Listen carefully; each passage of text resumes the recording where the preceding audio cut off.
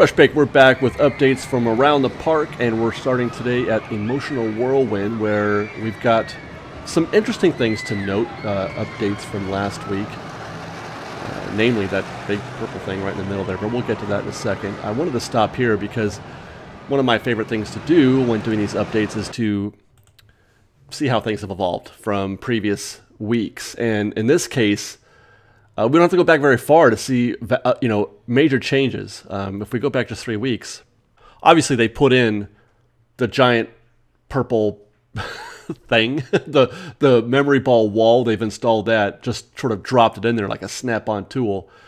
And what's interesting, what's kind of fun, is you can use the ground textures, the changes in color of ground level to sort of see with your mind's eye where things were and how they are today. For example, in the before image, you can see this curved area here. That's like, it's kind of, I don't know if that's curved or not, but it's given us definition, and they've dropped the purple wall right on top of that. That's kind of neat. But we'll get to more on that in a minute. Let's move on. That, by the way, that table you see back there that looks like a folding table, that is, and there's a little console. That's definitely an area for cast members, the control center, the cast member control center area right there. And along that purple wall, they've added some new features, look at that. They've added some new, I don't know if these are going to be animated. Matter of fact, it's doubtful because as far as I can tell, the memory balls are fixed. They're not, you can't move them, so it's not going to animate like it looks like it should. It would be great if it did. But I think more likely we're just going to see the lights move. It'll give it movement, it'll give it life, but the actual memory balls I don't think are going to move through. And you can see there the centerpiece for the attraction. The flyers are going to fly around that. Now let's stop here because it's another area for us to observe, before and after. Again, using the definition of the exit path for guests and the different tone, the different colors of the ground, you can see where they've dropped in the purple wall. In fact, if we focus in a little further, we can see those two notches right there that you see on top of the I don't know, it's not a roof, I don't know what it is, but those two notches look like they're getting ready to support something. Now, it's nothing major, that's not substantial enough to do anything like, a large set piece, but it's very likely, very possible that we think it could be something for a character such as Anger. This could be Anger's lookout. When I say we, I'm talking about Tustin, who helps us with these construction projects, or giving us a little bit of insight on that.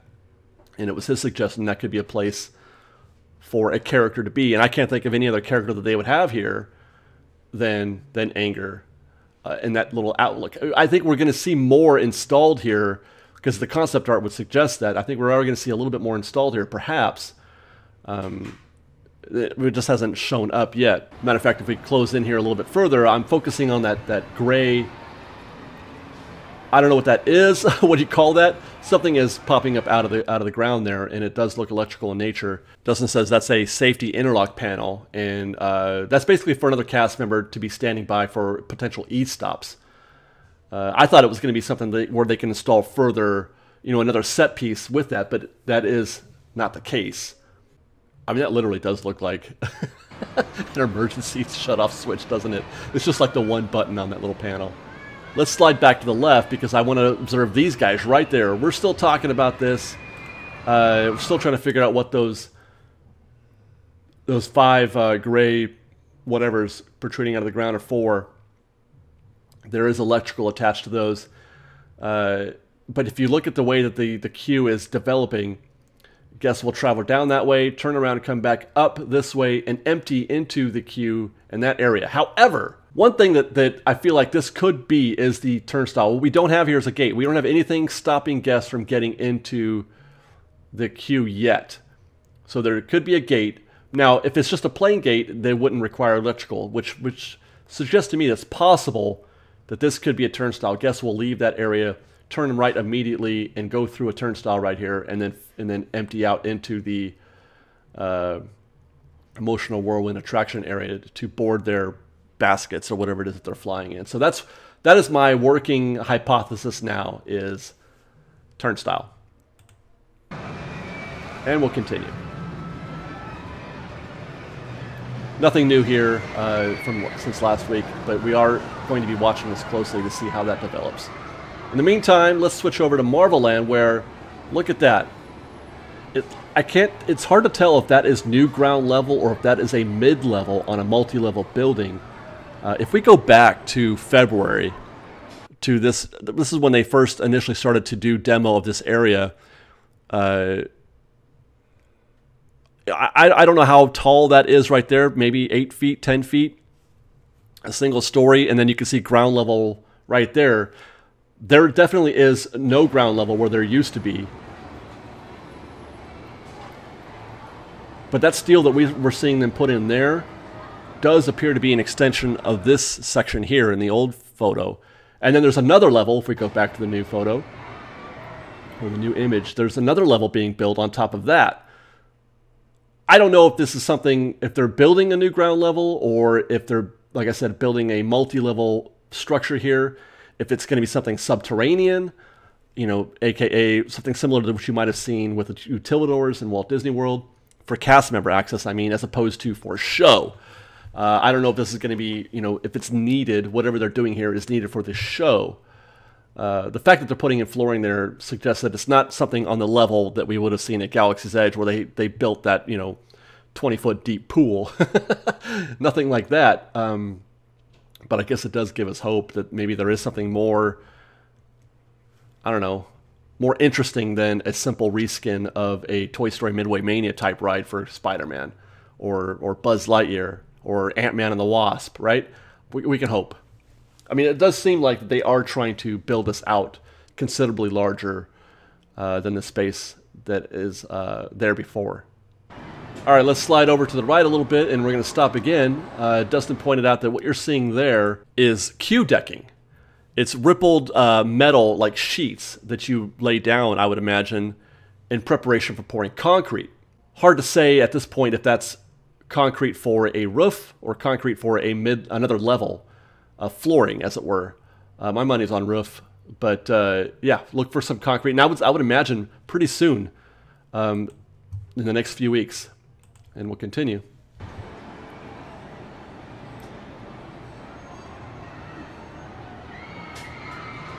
And as we slide to the right, this... okay, actually, I got to stop again because this is an interesting development. For the past few weeks, we haven't seen them doing anything in this area back here. This is where... the area you're looking at is Flix Flyers, or what used to be Flix Flyers. And we couldn't see... when it was Flix Flyers, you couldn't see any of this back in the day because everything was just obscured by trees. There were trees everywhere, so you have no idea, you know, what existed behind those trees. But where I want you to focus now is on this section back there, which I haven't really been paying much attention to, but it has changed since even just a couple weeks ago. If you look at this image from 3 weeks ago, that very much looks like a gate. Now, again, I don't think that was a gate for guests. That was backstage, but it was a gate of some kind where vehicles could pass through between, you know, the Flix Flyers area or something behind that and those backstage areas that you see that are behind the animation building, which is just on the outer frame to the left. But what's interesting is that it looks like the gate is gone, the actual gate. What's new here is that the gate looks to be missing, and they're trying to hold up this guy right here. I don't know if that's cable or steel or just wood, trying to hold that up, prop it up. But it's possible that they had to remove something around it or near it, i.e. the gate or maybe those trees, and it's made that area unstable. To what purpose? Hard to say. Hard to say what it is that their plans are, you know, what their plans are for this, if they're trying to remove the gate or if they're just, you know, modifying it somehow, or what its future purpose could be. It's really difficult to say, but that is something, again, that we'll have to pay attention to in the coming episodes to see, you know, what their plans are. And we'll continue. But not for long. We have another gate. Because that gate actually did look a lot like the gate that was there for the red car trolley that was, you know, the gate, that gate existed over by Francis's Ladybug Boogie. That's what you're looking at right here. That's generally where that was. Now, first I'll say that last week we had guessed or assumed that they had built that brown wall right there. That was a new build, but I've been advised that was always there. You just couldn't see it because it was covered by trees. But the gray wall was a newly constructed wall.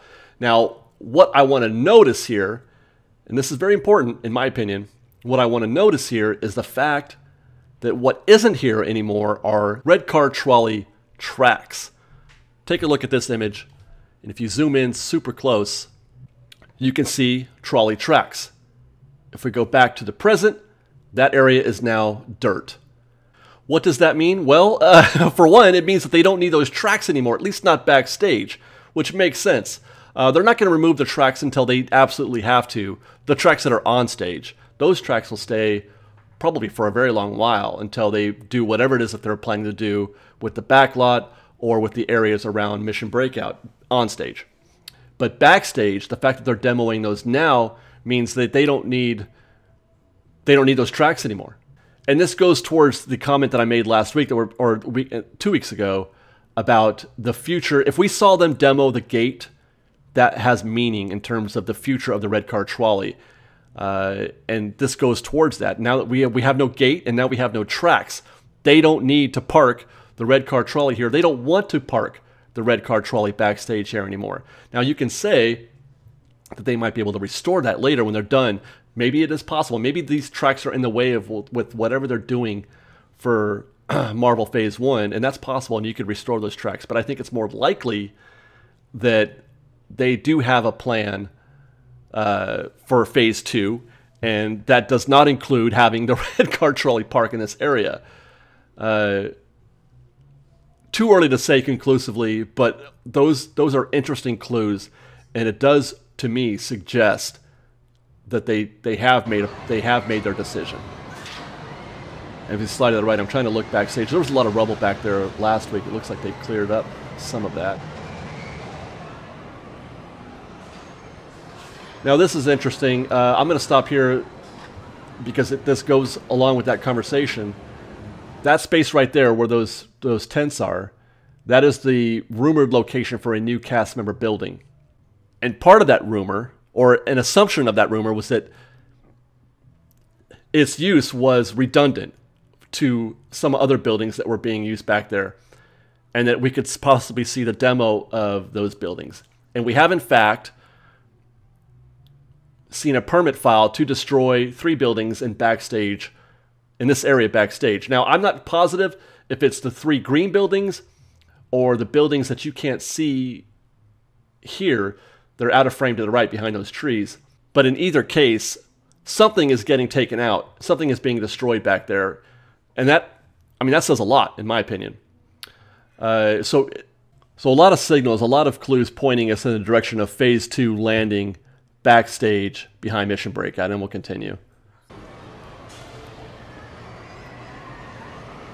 Now that building right there, top right of the frame, that's the red car trolley parking lot.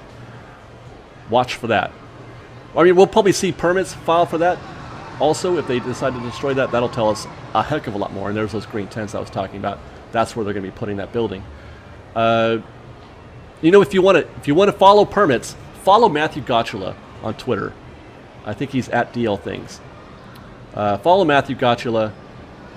He likes to watch Twitter, he likes to watch permit filings to see what's going on there. And that's your first clue often in terms of direction. All right, let's get back on the ground. Got another view of the Bugs Life Theater, aka the Spider-Man attraction. We can start to see that from the ground, and there's that one guy. He's going to build the Spider-Man attraction all by himself. Watching one guy build this makes me think how long it must take. I mean, all the little moving pieces. My goodness, that is a complicated endeavor. So much respect for people who do this. There's Silly Symphony Swings. Looks like they've gone vertical in putting that together. Hopefully they found the IKEA directions for that. Magic is here. Now, I'm not going to show you much inside. Ian and I did go to this on Saturday, but I did want to show you what the posters and the signage looks like. And that's all you get. That is literally it. The show and those posters. Let's go to Disneyland. Alien Pizza Planet. A couple things. They got a new scrim. It was just a brown scrim before, I think, and then they put in an actual, you know, artistic representation of the future Alien Pizza Planet on the scrim. So that gives us an idea. They've that's phase 1 is the new scrim. So your signage out front. That's how it's going to look out front, I'm assuming. But you also notice I'm pointing at something, and what I'm pointing at is the old Moonliner rocket. Now, it's not the original Moonliner rocket from, you know, way back in the day from 1955, but it looks very much like it.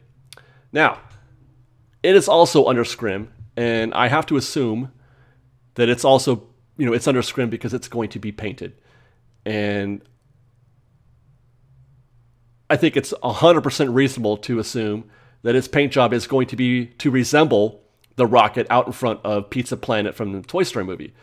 I can't think of any scenario where they wouldn't do that. So that's happening. I don't know how you guys feel about that. I'm okay with it. If you're gonna put Alien Pizza Planet on top of Red Rockets, then yeah, you got to go all the way, and you got to make that rocket look like the Toy Story rocket. But for some, because that's a piece of Disney history, that rocket is. It's been around for a long time. Now again, it's not the rocket. It's not the same rocket. It's actually a smaller version of the rocket that was there before. But some of you still might have an emotional attachment to that. But be prepared to lose that. I don't know this for sure. That's just my assumption. There's the monorail. I didn't get to go to downtown Disney to walk the parking lot to see what they're doing there, but I did get this shot from the monorail, and you can see that they are definitely, you know, working on building a new path there. And we'll stop here because that monorail is about to turn right and leave the scene. All that stuff that you see there, all the dirt, that's for the new pedestrian path that's going to run parallel. I'm assuming, again, I don't know this for sure. All we know is there's a bridge. That's the only thing we've seen concept art is the actual bridge.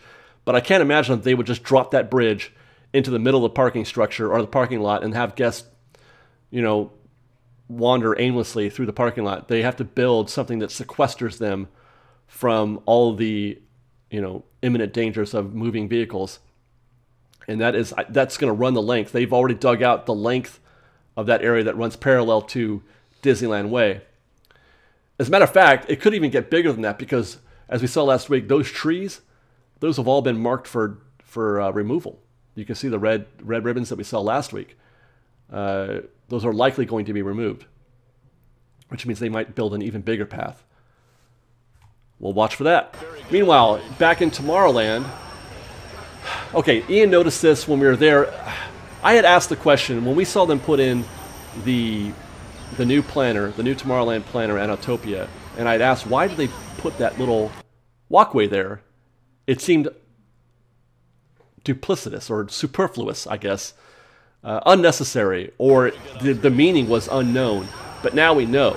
They have closed off. What you're looking at, that fence is new.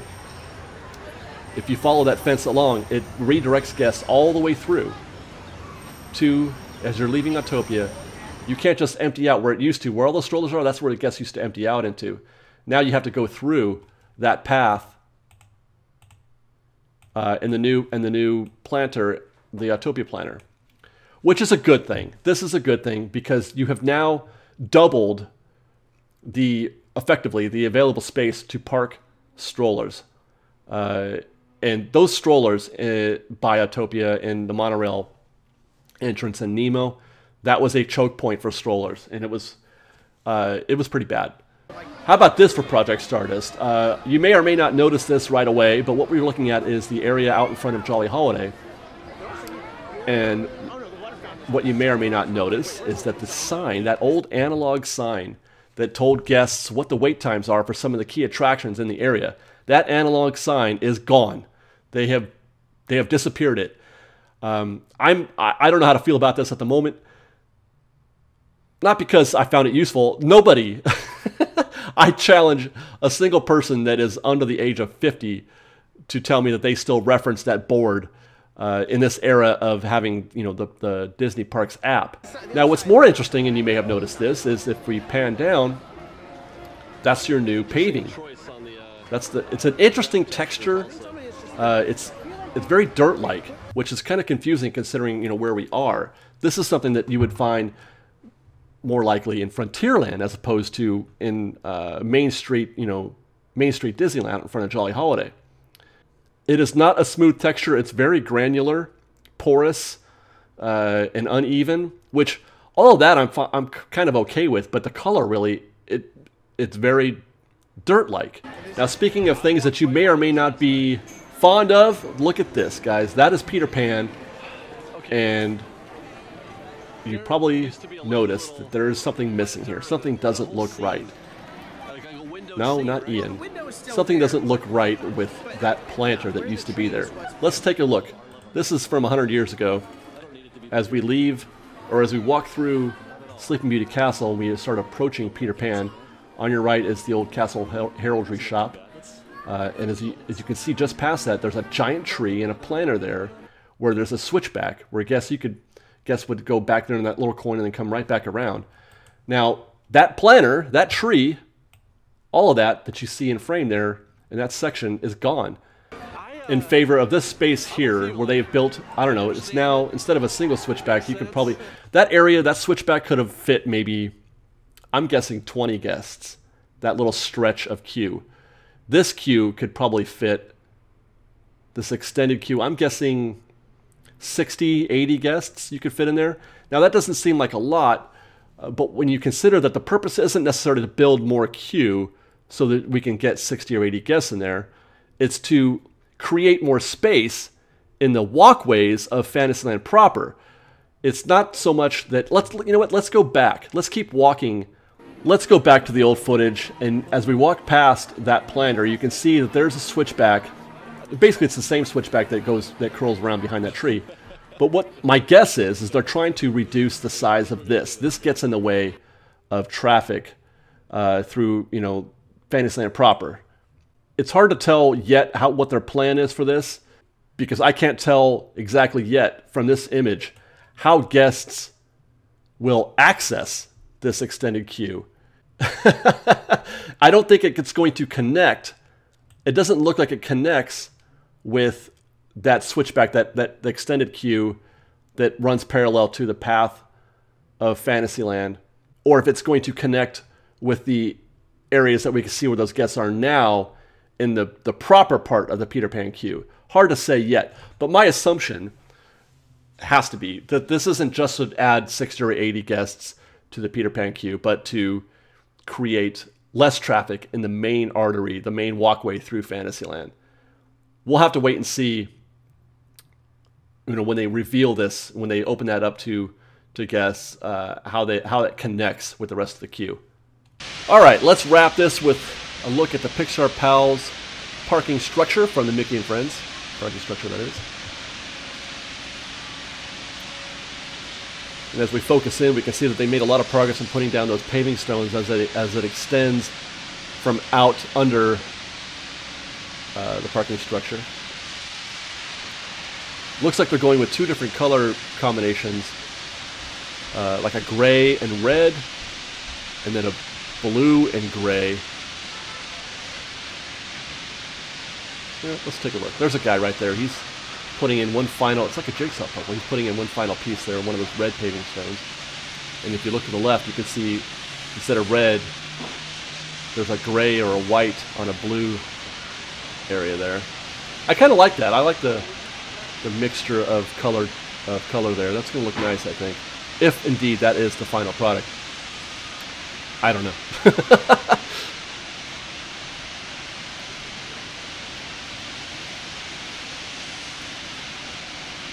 Fascinating. You could tell that they're under the gun time-wise. That they're trying to get this thing done, what, by July or August? Because we never see them working while we film these updates. Never. We hardly ever see anybody there. Now we're, what, 40, 50 guys out there doing all manner of things. They are busy.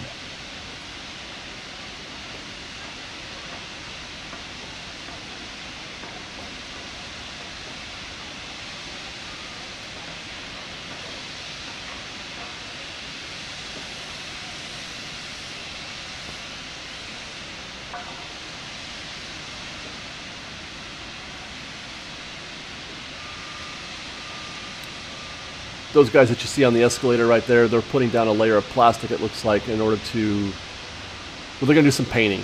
I'm not sure if it's for the awnings or if it's for the escalator itself, but they're getting ready to paint that escalator.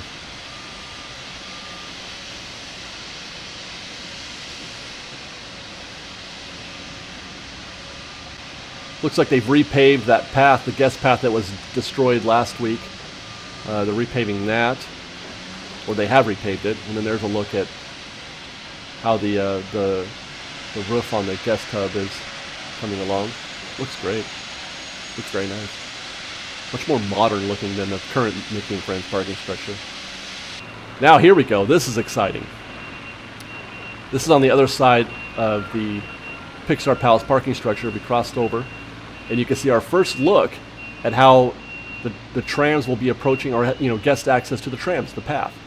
Those are obviously queues, or the makings of queues for the trams, and you can see more in the darkness down there as we push in. That it's going to look like that through the length of the parking structure, I'm guessing. So that's exciting. And then here's a look down on the ground. They have dug up this area here, probably for a planter or something like that, which begs a question for me as we wrap this up. If they are dressing this area, I believe this to be backstage. And I say that because if you parked in the Mickey and Friends parking structure, you know that it is bisected by a road for guest vehicles to exit and then take the ramp and head out onto Manchester or get onto the 5 freeway. There's a road that separates, it basically cuts the parking structure in half. That's not what this is. That is not what we're looking at here. This road that you're seeing here, I don't believe to be for guest parking or for guest vehicles, because there's no way out. This road doesn't go out. This road goes out into the waiting area for, for guests where they board and deboard the trams. So cars going in that direction they can't go in that direction. The only way for any car to go here, if it would be out back, which suggests to me then this is backstage, possibly for trams. Maybe this could be a tram path. I don't know. And again, I say that because they're dressing it, if that's what they are doing. If what they're doing there is for, a planter of some kind, then that's, to make it look more appealing. Interesting. Well, again, another area that we have to watch in the future. But I'd like to hear your thoughts on that as well. What they could be doing there, if it is for a planter or not. And that's it, guys. We've gotten there all the way to the end. Thanks for hanging out with us. I would say normally stay tuned for our Galaxy's Edge update on the Knothole Gang, but that's retired. So this is the only construction update you'll be getting this week and in future weeks, unless something major happens and I can do a whole separate video on that. But so stay tuned for us more every Tuesday. We do these construction updates, and we'll see you tomorrow with more Fresh Baked. Thanks for watching, guys. We'll see you next time. Fresh Baked! We've got lots more videos for you to see, so grab a churro and check out some of our other videos and have your mind blown by how much fun we're having. We truly are the best of Disney Bake Fresh Daily. Don't forget to subscribe to our channel. We'll see you next time. Fresh Baked!